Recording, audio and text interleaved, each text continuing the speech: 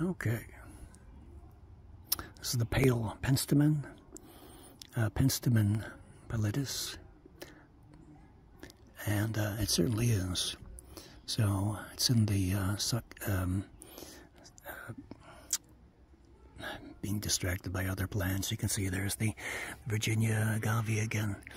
But anyway, this is in the Scrophulariaceae. There's a number of plants in this group. It has these zygomorphic flowers that often have false stamens and so forth. An interesting reduced floral anatomy for the Penstemon.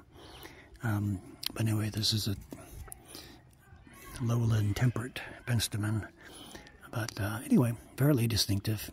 Snapdragons, if you think of snapdragons, you're pretty much there. And they, not always, but occasionally have woolly stamens. So there you go, the pale Penstemon.